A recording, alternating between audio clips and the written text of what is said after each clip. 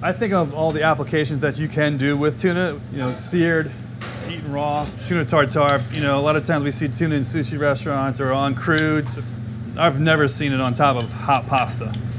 It is an epiphany of flavors, and it is delicious. We didn't want to be the typical chicken parmesan restaurant. We knew that from the get-go that this was not what this was going to be. I like to be a little bit different. To be a little adventurous. The past 2 years I've got to go to Italy. I try to bring back some of those ideas and some of the food that I see there. I'd say it's modern Italian. Mike, what do you think's underrated in pastry? I mean, like, fruit's always an uphill battle anyway. People want chocolate, or fruit with chocolate on it. I'll be making the carrot cake today.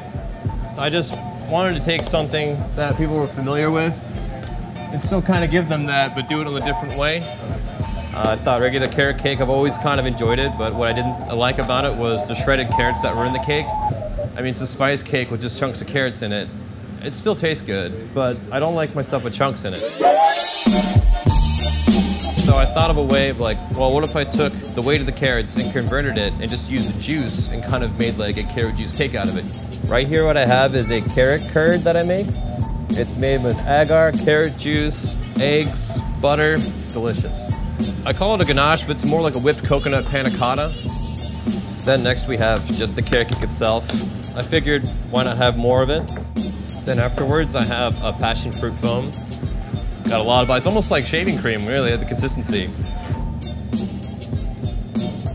Something special, a little bit of edible gold leaf.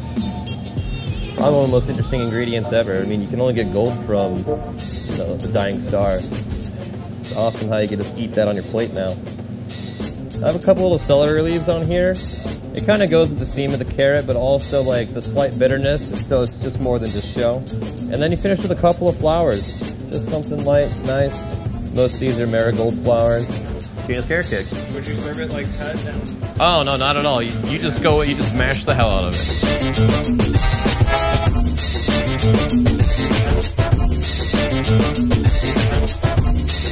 There's no sausage and peppers here. There's no chicken Florentine or your spaghetti and tomato sauce. And we do those things, but that's not the theme of the restaurant. The theme is to put ourselves out there and to give everybody the experience of having something different.